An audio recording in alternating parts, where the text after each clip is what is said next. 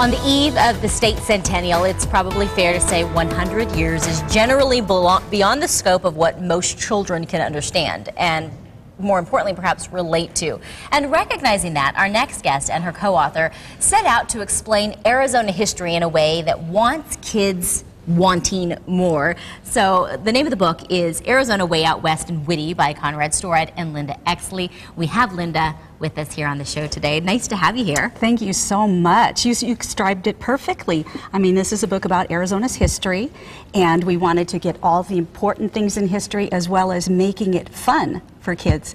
And you'll notice that we have the Arizona Centennial Legacy Project seal on both our books. So and what does that mean? The Arizona Historical Society has approved it as a project about Arizona for Arizona's Centennial. So they've basically given the nod and say, this is a great way to teach the young minds in our state about our rich history. Yes, and it actually has to go through the legislature to be approved. So okay, it's a big fantastic. deal for us. And then the One Book Arizona, we're real proud of that. All the kids in the state, and their parents too, I'm sure, have voted for our book to be the One Book Arizona for kids this year for 2012. So that means all the libraries will have it, and they'll be doing programs on it. So we're really, really proud of that. Okay, well, speaking of programs, when you go out there and you teach the kids a little bit about our state history, if the parents are there, I would imagine they learn a lot too, because quite frankly, there are a lot of transplant families, people who are here and then they leave and they come back, and I think we kind of take for granted that people know our history. Yes, even living here for 20 years myself, I learned a lot researching this book. How do you make it relatable to kids? What was your mission in this, and what will we find when we open the pages of this book?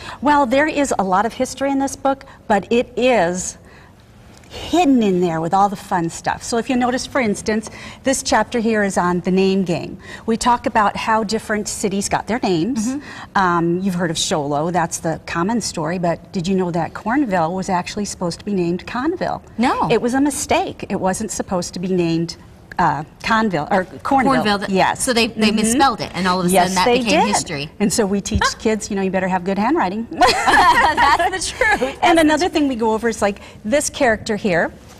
What's his name? His name is JR, stands for Johnny Ringo, and the Ringo part is off his tail because he's a ringtail. Oh. Yes, and that is Arizona's state mammal, official state mammal.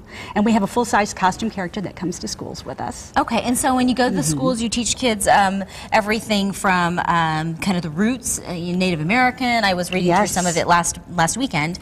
You teach them about the cities, you teach them about the topography, really everything. I was really surprised by how presentable you made it with the information. That was the idea, to make it something that kids want to read. And we do, when we do our presentations at school, we'll cover all the important stuff, like the history and the names and when we became a state and all of that kind of stuff. But then we got to throw in some fun for kids. Right, I was kind of wondering what were we doing with this right here? Yes. Now this, the kids love this.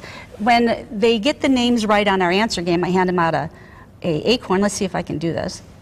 Oh, a little bit, not much, with the tablecloth. It's like a top. Yeah, but this is the original spinning top. Kids had to play with what they had around. And so acorns, corn husks, these are really rough, but if you soak them in water, you can bend them and fashion them into corn husk dolls.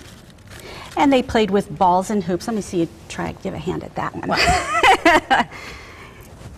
Okay. It's much harder. Oh, way to go! Oh, you win a box of crayons. I win crayons, yay! And then in the front here, I have some hoops. They played with wooden hoops, and they would do the and this is the historical part of things. We're learning not only about the state and the geography and all of the components, but also about the people. And, yes, the history of how things came about as they did. This is what kids did 100 years ago. Well, Linda, I mean, we could talk for an entire hour and probably still have more information that was not covered here, but is in this book. And so I want to just encourage everybody to pick up a copy of this. We're going to provide information on how you can purchase this book, but essentially you can get it at any bookstore you can find in the Valley. Just ask for Arizona Way Out West and Witty. And then if you're taking part in some of the Centennial celebrations, they will be out at the State Capitol tomorrow for all of the festivities there as well. It's good to meet you. Thank you. It's wonderful a great book. to meet you too. I only made it through about half of it. I ran out of time.